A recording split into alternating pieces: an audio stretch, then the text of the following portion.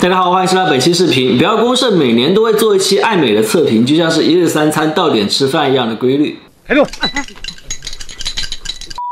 我们可以看到，艾美近2年在国内市场中的存在感是越来越强，靠着它当下最热门的一款万元潜水表AIKON算是一战成名，顶着年轻人第一只皇家橡树这么的 title 算是赚回了不少的市场份额。那么今年艾美又会给我们带来怎样的惊喜呢？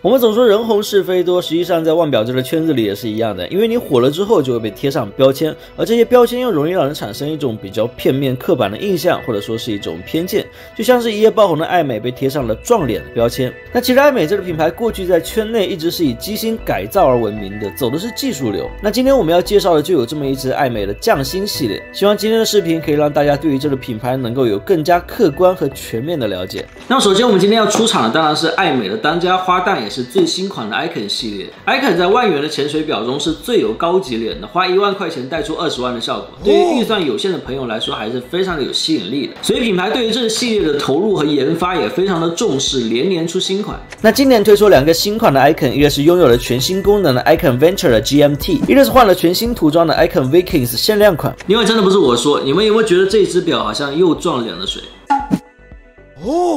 我们先说这款 Venture 43毫米的表径出厂是钢链的，然后可以选配的是胶带。因为都是这种 Easy Change 快拆的设计，所以表友想自己更换也完全没有问题。因为是带有潜水表的属性，所以使用了螺丝的把头。和通勤款的 AIKON 相比，这款 Venture 在表冠边上多增加了一对护肩。同样呢，为了潜水，这款表还配置了单向可旋的外圈，外圈的面层也是采用了现在主流的陶瓷材质。而作为 AIKON 标志性的6个托爪也被恰到好处的做成了6个外圈的刻度。另外特别要说一下这款表它外圈的一个夜光设计，通常我们比较常见的一些潜水表，比如说海马或者潜航者的话，他们在外圈的夜光刻度通常只留一个夜明珠，而其他的数字刻度是不具有夜光功能的。而这支 AIKON 则是反其道而行，并没有留下夜明珠的设计，而是将陶瓷圈上所有的刻度都做成夜光的，这点比较有意思。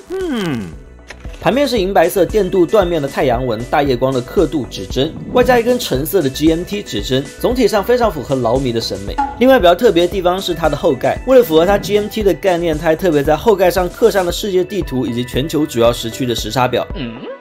另外我们再来看一下这支 AIKON Vikings 的限量款，这是一只10英计时表，然后融合了沙滩排球以及维京人文化的这么一个限量版的腕表。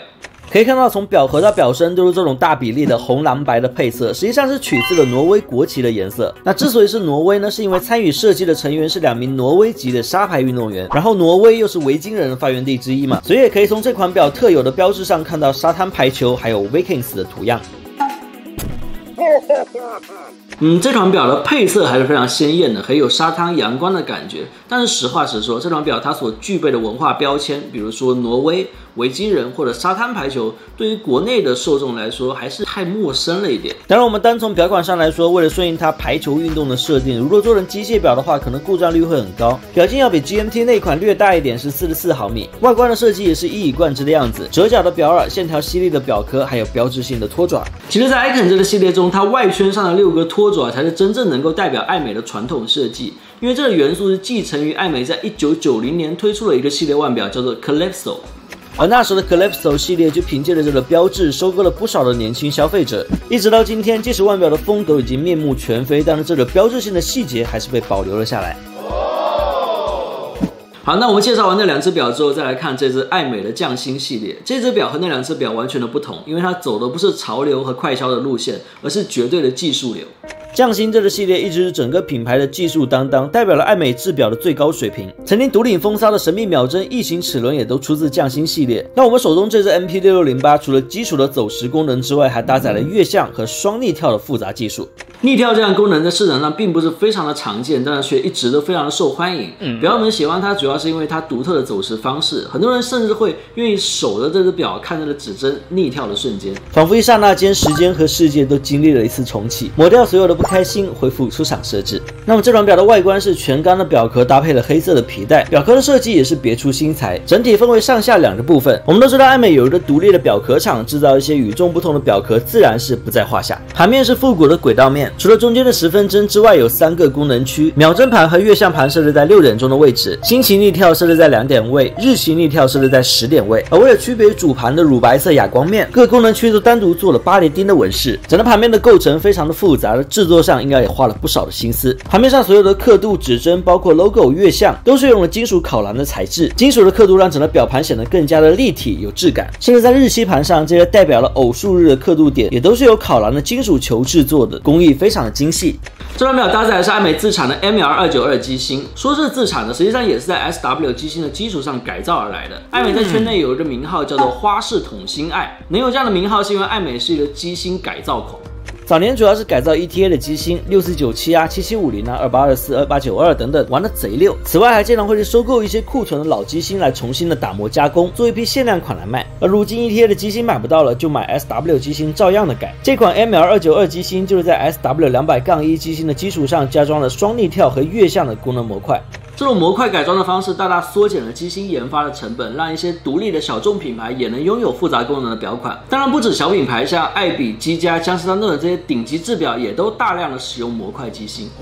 透出后盖呢，我们可以看到艾美在机芯上做了重新的雕刻和打磨，自动陀改成了品牌的形象，甲板上不仅打上了自己的 logo， 表面还做了喷砂的处理。我们从这款6608身上可以看到艾美的雄心，即使在潮流和快销当道的今天，仍然保持了重视技术的价值观。这款表不是艾美最复杂的表款，应该定位成是消费级。当然，在更高端、更复杂的领域，艾美也没有放弃过。前有和 APRP 制表师合作的 ML106 机芯，后有入围了制表界最高奖 GPSG 的 AIKON Mercury， 就像是汽车界的马自达一样，卖民用车是为了赚钱，赚来的钱全部用来研究转子发动机。至少在今天，艾美仍然让我们看到它的初心未泯。这3只表的表径都是43毫米以上，听着挺大，但戴上手的感觉并不是非常的明显。AIKON VKS 因为是10英表，所以戴上手之后明显要比另外2只轻不少。而这款 MP6608 因为机芯功能更加复杂，所以整体的表头要略厚一些。VKS 限量款因为鲜艳的配色，还是非常适合在夏天外出运动休闲的时候佩戴。而6608呢，则更加适合平时通勤工作的时候佩戴。这款 Venture 恰恰介于2者之间，更加百搭一些。那这3款表呢，目前只有这款毅力10的 Venture 是已经上线开售了，它的价格是2万元出头。而这2款表的价格目前还没有公布，但是也是发售在即，喜欢的朋友可以持续关注一下。其实在我看来，过去几十年里，艾美一直在寻找一个适合自己的发展方向，做了很多的尝试，不管是更加年轻的奔涛，更加高端的匠心，又或者是更加时尚的 Ellie Rose， 却一直都不温不火，整个品牌运作的十分艰难。直到5年前 AIKON 的出现，才真正让艾美找到了答案。AIKON 在16年正式的上线，如今已经占到整个品牌50%的销售额，甚至在疫情流行的去年仍然实现了盈利，这是非常强势的表现。所以理所当然的，今天的艾美也转变了思路，决定将整个品牌围绕 AIKON 这个系列来进行重建。当然，作为我个人而言呢，希望艾美在赚钱的同时，最好不要丢掉了传统，推出更多复杂有趣的表款。也许代表了潮流的 AIKON 系列可以帮助品牌重新站起来，但是代表了传统的匠心系列一定可以帮助品牌走得更远。好，那以上就是针对艾美这3款表全部的测评内容，感谢大家的收看，我们下期再见。